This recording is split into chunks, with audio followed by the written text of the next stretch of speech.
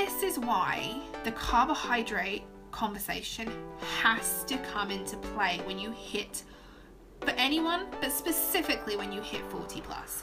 Specifically if you are premenopausal and menopausal.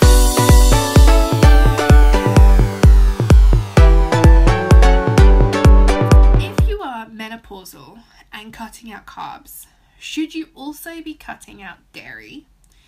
And even if you don't have a problem with it, the message that we have all been given over the years is to eat less and exercise more. So for many, many women, it's a case of, well, just because I hit 40, like, why should I do anything different, right? I hit 40, why should I do anything different? I'm still going to eat less and exercise more, right? So at this point, your hormones have dropped. So estrogen and progesterone have dropped or are dropping. You're becoming estrogen dominant. So the stress hormone, cortisol, is now a bigger player than it was. It was a big player, now it's a bigger player, right? So the stress hormone, cortisol, is now a bigger player. And now you're pissed off because you're gaining weight, specifically belly fat. So you decide that you're going to go on a diet, right? You're going to go on a diet. And let's say, for argument's sake, you go on a traditional diet plan. So something that is focused only on calories, right? So it's only focused on calories. You're dropping your calories and you're exercising. You're dropping your calories, but your diet is full of whole grains. Healthy foods, not gonna lie, they're healthy foods. So your diet is now full of whole grains. You're starting your breakfast off with a small bowl of oatmeal or some Special K or whole wheat toast or granola, some diet cereal or something like that. So you're starting your day off with that. And then at lunchtime, you're having a baked potato with, some tuna and some salad. And at dinner, you're having a piece of meat, chicken, or fish with a side salad or some vegetables. And maybe you have like some boiled potatoes, right? All really healthy and all low calorie. And you're going to the gym or you're running and you're doing cardio exercise. And you're doing this like 3-4 times a week to try and burn off whatever you're eating to try and get this weight down, right? But the problem is you are now estrogen dominant, progesterone is low, and you are now way more stress reactive, right? So when we hit menopause, we become more stress reactive. So it doesn't even matter. You could still be food reactive, and you could have always been food reactive, but your body is now more stress reactive. You may not feel stressed, but on a hormonal level, your body is more stress reactive. And this is why the carbohydrate conversation has to come into play when you hit, for anyone, but specifically when you hit 40 plus. Specifically if you are premenopausal and menopausal, right? Why is this important? Because your body can now not react to the amount of carbohydrates you maybe once had. So your hormones have changed. We know this happens. We know as women, we may not understand all the science behind it, but we know that when we hit menopause, things change in our bodies. Things change, things feel different.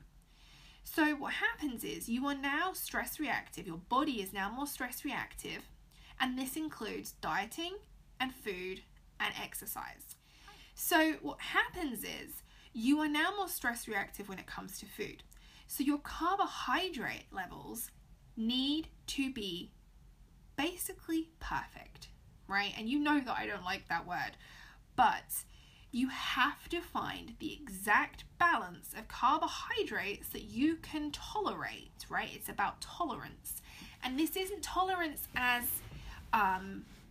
you'll have a reaction to them. It's not like an intolerance where you'll come out in a rash or anything, but it's a tolerance that your body can work with.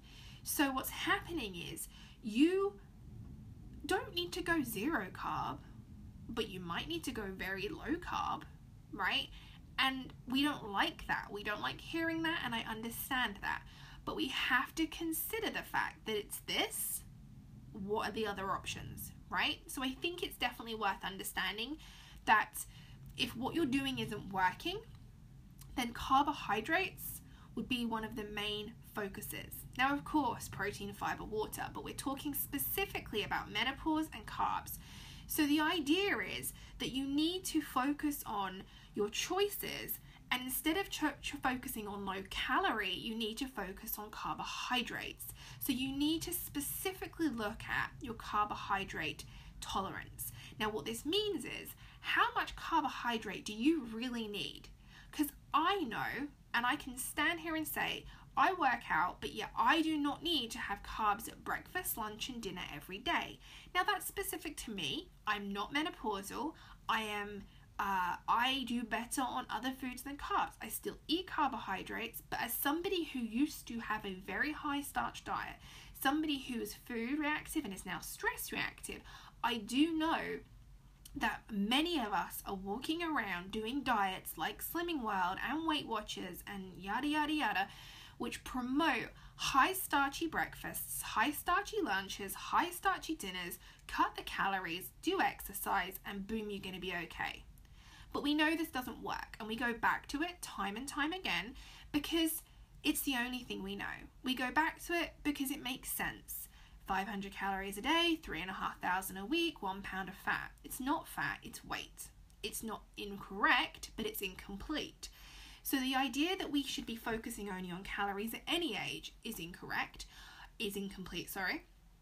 But specifically when you hit that age bracket, you need to think about limiting your carbohydrates and focusing on choices over calories, right? I'm going to say that again. When you hit menopause, and at any age, I would say, start doing it now because